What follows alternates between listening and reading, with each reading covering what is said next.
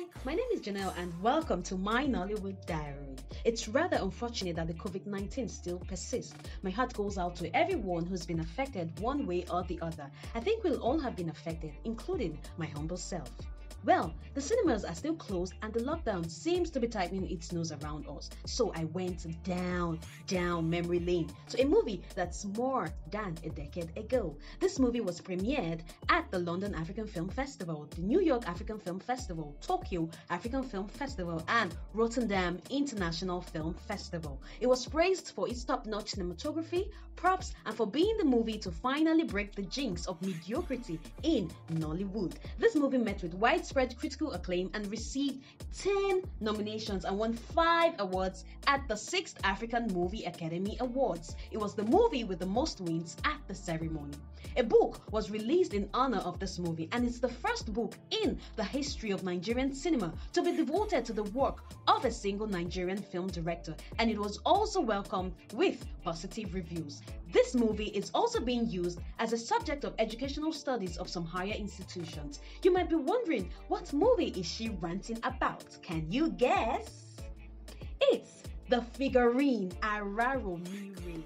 It's a supernatural suspense thriller about 3 friends, more like a triangular relationship. Right from their university days, Femi the nerd was in love with Mona and never had the courage to express his love. But Shola the player was way ahead of him, got her pregnant and put a ring to it.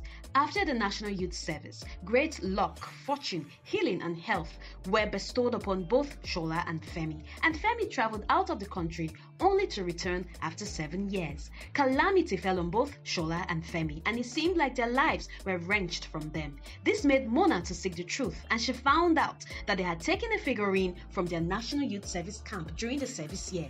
This was no ordinary figurine. It was a deity, Araromire, the goddess of fortune and luck, which the people named after themselves and their community, which so happens to be where Shola, Femi, and Mona served their fatherland. Folklore says Araromire prospers her people for 7 years, after which destruction, plague, mystery, and death for the next 7 years. It was even said that she struck down her own priest that served her. Will the same apply to them? How real is the folklore? Or was someone manipulating ancient history for their personal and selfish gain?